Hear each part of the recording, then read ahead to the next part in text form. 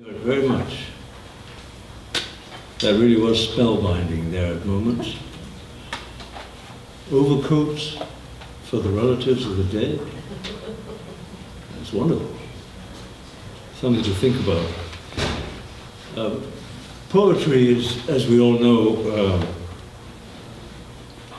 such a mysterious and wonderful thing.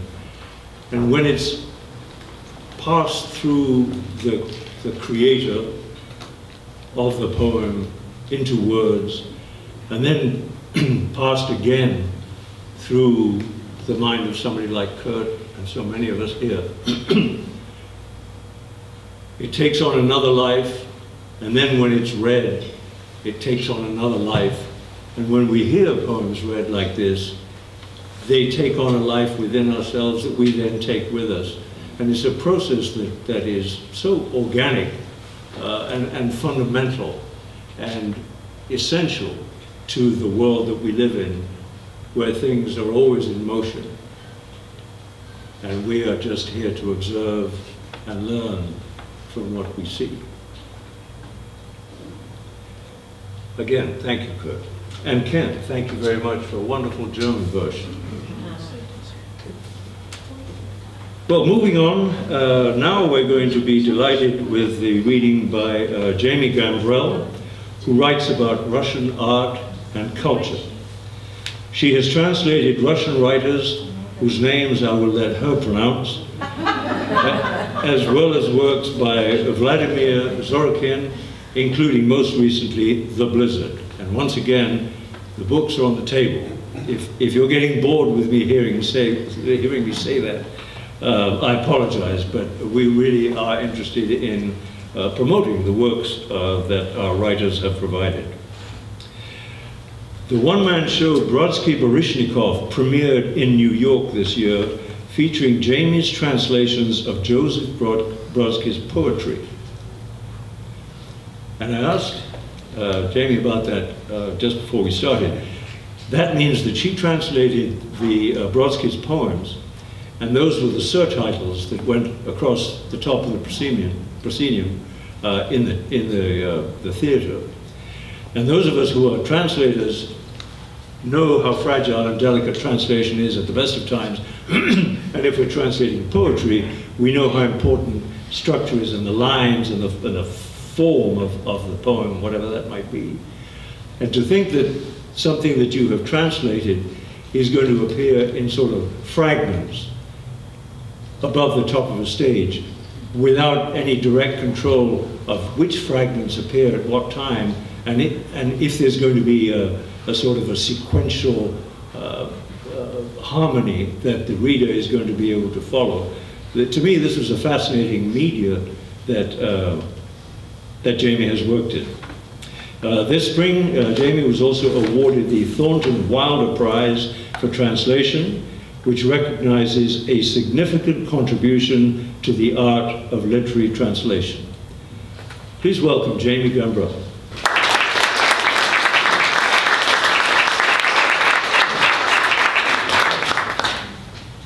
Thank you so much for coming tonight. It's a real pleasure to be here. I'm glad that Tony said something about the Brodsky Baryshnikov project, because at the last minute, or last night as I was falling asleep, decided to read one poem from it. It was indeed a great challenge, because everyone wanted to watch Baryshnikov on the stage, yet if they didn't, and he was reading in Russian. And so for those people who knew no Russian, they needed something to catch on to, and they had to watch the poem scrolling up into the black space above the stage. And it worked, sort of.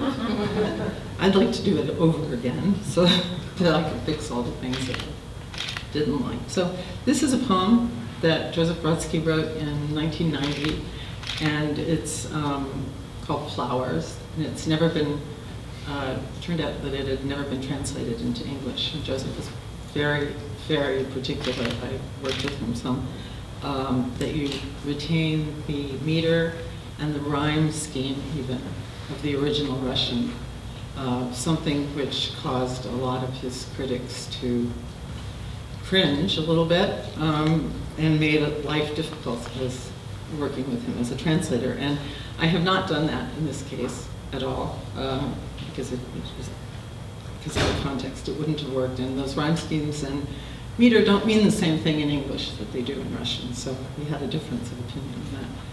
But I'm going to read it first in Russian, and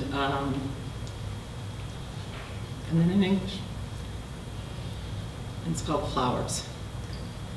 Цветы с их с ума сводящим принципом очертания, придающие воздуху за стеклом помятый вид, с воспаленным выглядящим то гортанью, то шепелявее, то просто выкрашенным помадой. Цветы, что хватает вас за душу, то жадно, то откровенно, то как блеклые губы, шепчущие, наверное. Чем ближе тело к земле, тем ему интереснее, как сделаны эти вещи, где из потусторонней ткани они осторожно выкроены, без лезвия.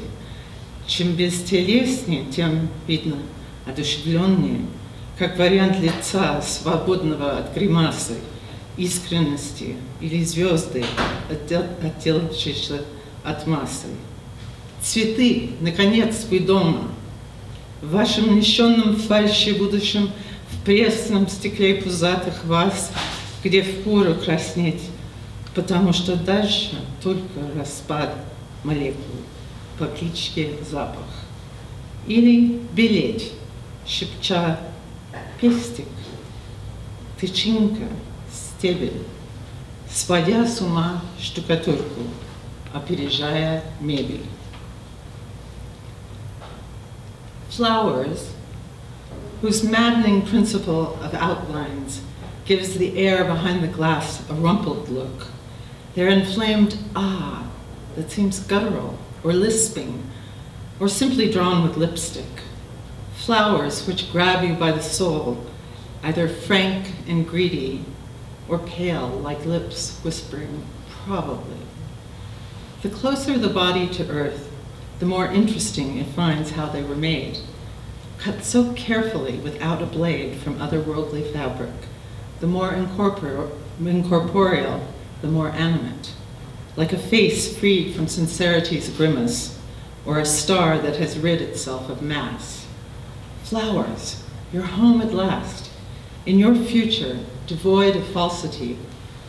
It's time to blush, because next comes the collapse of molecules known as smell, or to fade, whispering pistil, stamen, stalk, driving the plaster mad, surpassing the furniture. And now, as I say, for something completely different, which Marina knows what I'm talking about. I translated a number of novels by the Russian writer Vladimir Sorokin, who is always usually introduced with the words controversial and things like that. He's had his ups and downs with the powers that be. And this is not his most recent book. It was published a number of years ago in Russian.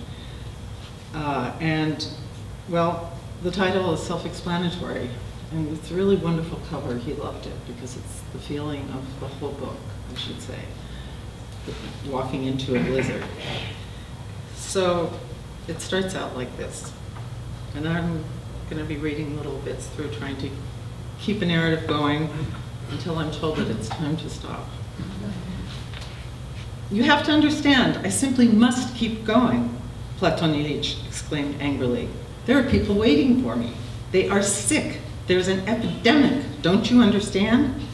The station master clenched his fists against his badger fur vest and leaned forward. Well now, what do you mean we don't understand? Of course we do. You don't want to stop? Of course I understand. But I don't got no horses and ain't going to get none until tomorrow. What do you mean you don't have horses? Platon Ilyich cried out in a livid voice. What is your station for, then? That's what for, but all of them are out, and there ain't a one to be found nowheres, the station master shouted, as though speaking to a deaf man. Not unless some miracle brings the mail horses in tonight, but who knows when they'll get here. Platon Ilyich removed his pince-nez and stared at the station master as though seeing him for the first time. My good fellow, do you comprehend that people are dying? The station master unclenched his fist and stretched his hands toward the doctor like a beggar. Who don't understand dying? Of course we does. Good Russian Orthodox people dying, it's a terrible business. But look out the window. Platon Ilyich put his pince-nez back on and automatically turned his puffy eyes towards the frost-covered windows, through which nothing could be seen. Outside, the winter day was still overcast. The doctor glanced at the clock, which was shaped like Baba Yaga's hut on chicken legs. It ticked loudly and showed 2:15. It's already past 2. He indignantly shook his strong, close-cropped head tinged with gray at the temples. Past 2 o'clock, and it will get dark. Don't you get it? Of course, why wouldn't I be getting it? The station master began, but the doctor interrupted. I tell you what, old man, you get me some horses if you have to dig them up out of the ground. If I don't make it there today, I'll take you to court for sabotage. That familiar government word had a soporific effect on the station master. He seemed to fall asleep, all his muttering and explaining coming to an abrupt halt. He wore a short vest, velour pants, and high white felt boots with leather soles sewn on. His body was slightly bent at the waist. He seemed to freeze, remaining immobile in the dim light of the spacious, overheated chamber. On the other hand, his wife, who until now had been sitting quietly and knitting behind a calico curtain in the far corner, turned and peered out, showing her broad, expressionless face, which the doctor had already grown sick of seeing these last 2 hours of waiting, drinking raspberry tea with raspberry and plum jam, and leafing through years-old copies of the magazine Niva. Mikhailich, what about asking Kruper? The station master perked up immediately. We could try Kruper, he said, scratching his left arm. But they want official horses. I don't care what kind of horses they are, the doctor exclaimed. Horses, horses, I want horses. The station master shuffled over to the high counter. Well, Vasya over there. He'll show you the way. Vasya. No one answered his call.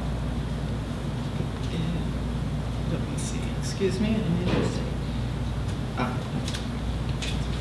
No one answered his call.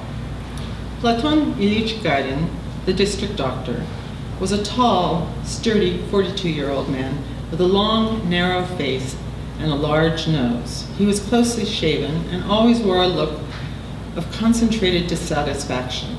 His purposeful face, with its large, stubborn nose and puffy eyes, seemed to say, you are all preventing me from achieving the very important thing I was destined by fate to accomplish, the thing I know how to do better than all of you, and to which I've devoted most of my conscious life.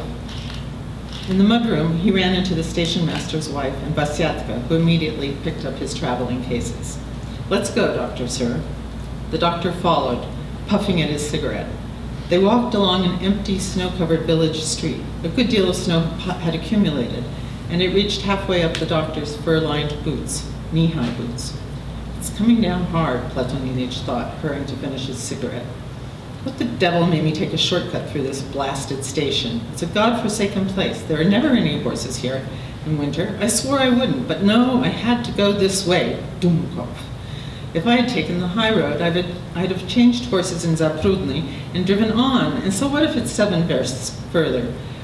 I'd be in Dolge by now, and the station there is well kept, and the road is wide, Dumkov. Now you're out somewhere on a wild goose chase.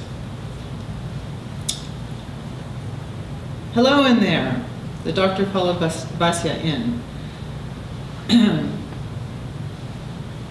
then Vasya said, whoops, I can't read this. Excuse me. Hello, Uncle Kazma, Vasyatka cried out. There's a doctor here. He's in a hurry to get to Dolge, but there ain't no horses at the station. So, he scratched his head. Well, you could take him there on the sledmobile. Platon Ilyich walked over to the stove. "There's an epidemic in Dolgaya, and I must be there today, without fail." Without fail. Epidemic? The bread man rubbed his eyes with big calloused fingers that had dirty nails. "I heard about it. They was talking about it at the post office in Haprov yesterday. There are sick people waiting for me. I'm bringing the vaccine." The head on the stove disappeared, the stairs creaked, and Kuzma descended in a fit of coughing and came out from behind the stove. He was a short, stunted, skinny, narrow-shouldered man of about 30, with crooked legs and the kind of oversized hands tailors often have. His nose was sharp, his face puffy with sleep. "A vaccine?" he said respectfully and cautiously, as though he was afraid to drop the word on the floor. "A vaccine," the doctor repeated. "But there's a blizzard out there, doctor, sir."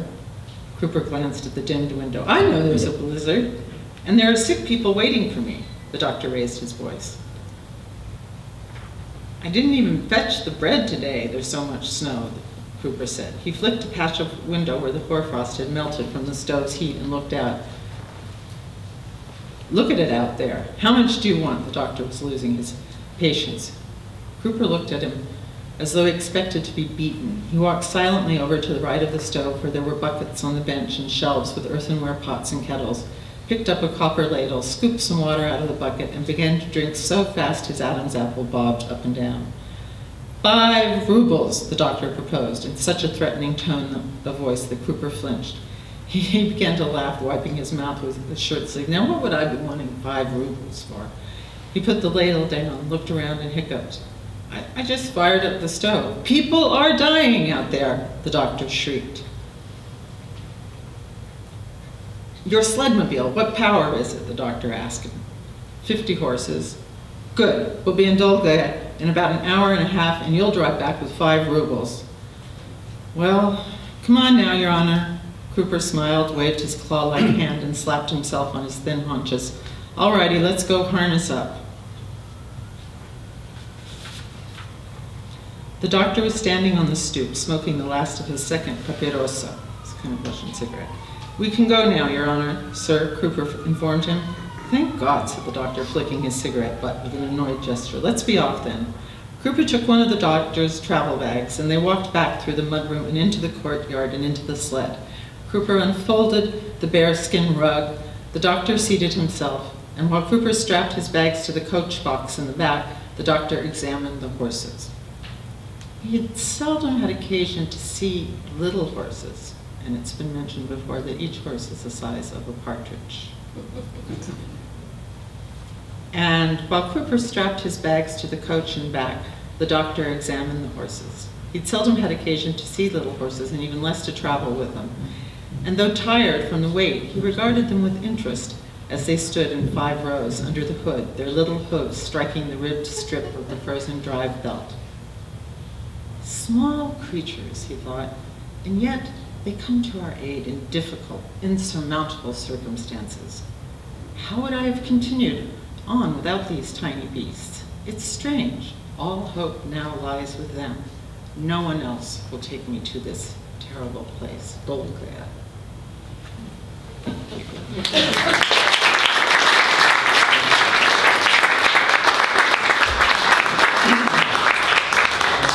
Thank you, Jamey.